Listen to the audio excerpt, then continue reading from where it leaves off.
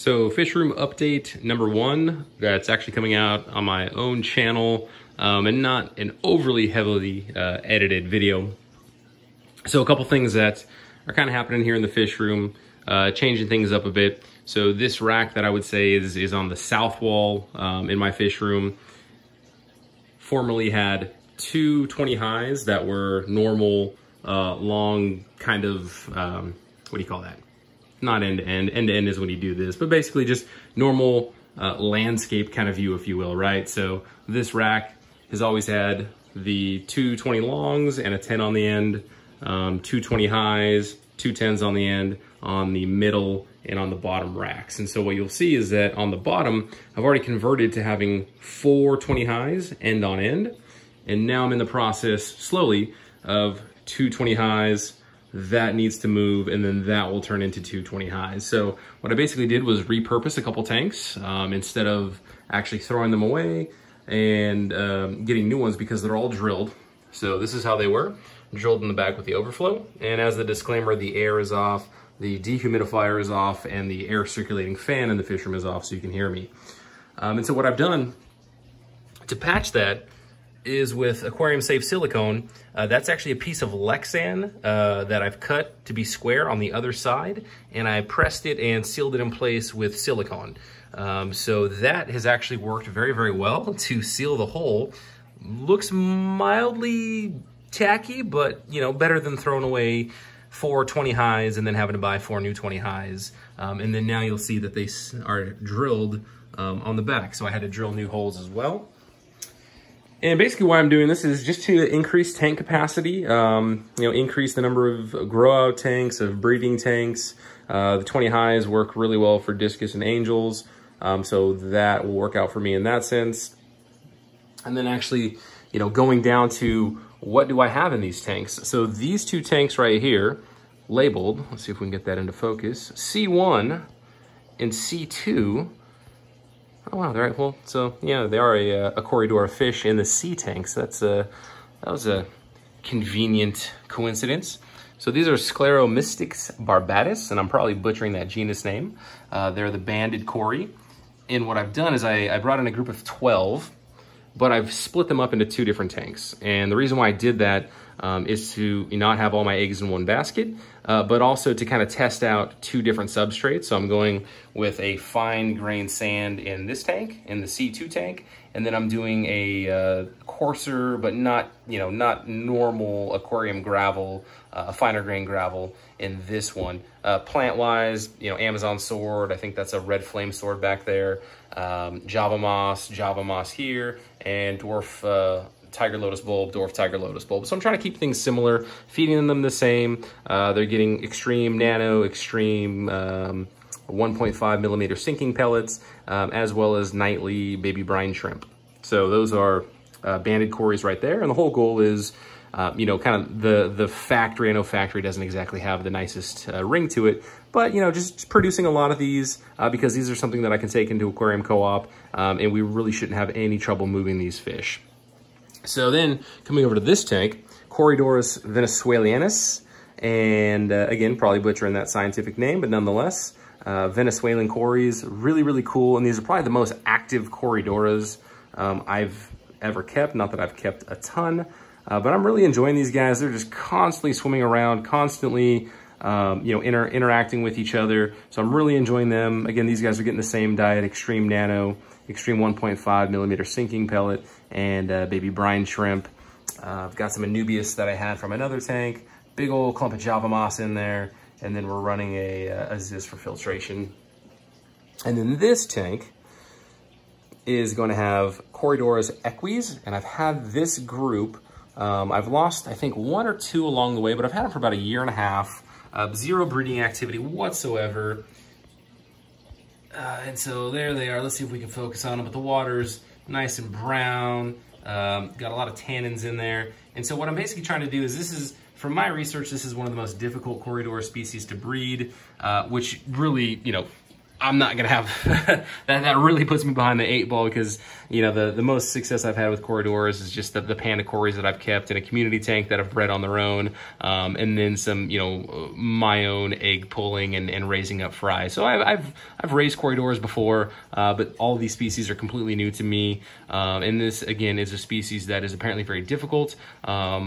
I'm now trying alder cones. I'm trying catappa leaves. I'm trying to get the pH lower. I'm trying to get more tannins in the water. I've seen from watching a Corridora talk that they like kind of boggish, low flow conditions. So that sponge filter, actually, when it does run, it is a very low flow. And I've got a little spawning mop back there and some water sprite, just to get some natural plants in there, but then also something that they can really burrow into and, you know, see if they want to lay eggs in there. So, you know, this is just going to be a patient thing, and let them do their thing. I'm fairly confident that I have females. Trying to look at the anal fin to see if I could tell if they're a little bit sharper, or is it the pelvic? No, it's the anal fins, where the females will carry that kind of egg basket. So I see that kind of spade, rounded tail on the females, but I'm not so sure that in this group I'm seeing a sharper anal tail to denote that it might be a male. So it could just be that I don't have a male in this group as well. But, you know, just gonna be patient with these guys, do some cold water changes, or at least inject cold water and see if that does anything. Try to monitor barometric pressure changes when a storm front moves in, and see if that does anything to trigger. So I think this will just be fun to see if I can breed these guys. Yeah, so moving on. The other major thing that I would want to talk about in this particular update is kind of breaking up the discus groups. So these are the ultra skittish pigeon blood discus. They're mildly less skittish. They used to be in this tank over here, which I posted on Instagram. I've actually had a pair. There's 4 of them in here, but I've got a pair paired up, and they laid eggs right there. And so you'll notice dirty glass. I still need to do a little bit of a gravel vacuuming in here. So this is definitely not like a very polished fish room tour whatsoever, just kind of fish room tour on the raw. While discus, still doing very well. Need to do a little bit of gravel vacuuming. Yeah, that guy wants to present decently well. And then the other major updates I would say for this particular update, and hopefully I'm injecting some nice B-roll into here so you're not just listening to me to talk as I hold this phone.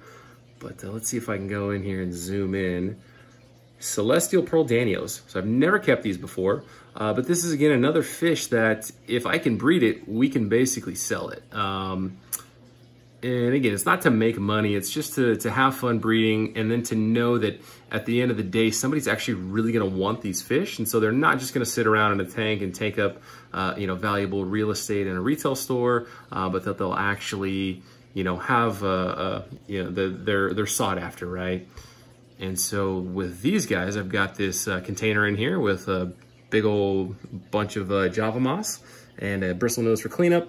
Hopefully he's not eating any eggs. So the idea is that the Celestial Pearl Danios are coming in here, laying their eggs in that Java moss, and then that Java moss container is gonna get moved into this tank. And that big clump is terrestrial moss from my yard. And so there's some bits of like decaying wood matter underneath and all that good stuff. And the idea here is from another talk that Rosario Lacourt, Eric Broadrock, they use this technique, and apparently what it does is infusoria. So infusoria will start to appear in here because of the wood breaking down.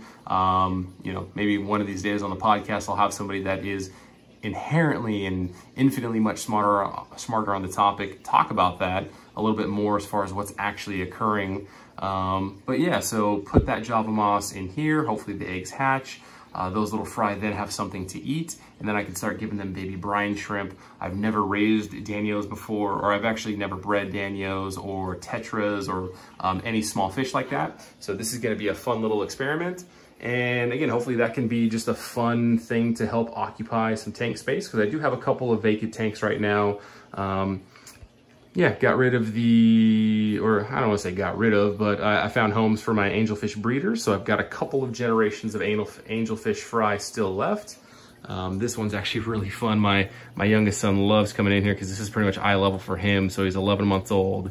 And this tank right here, he just absolutely loves. And I think I've got some video of that. But yeah, got the brine shrimp going. So this hatchers, the air is off. I am gonna harvest out some brine shrimp, feed the fish room. Maybe I can get some B-roll of that as well.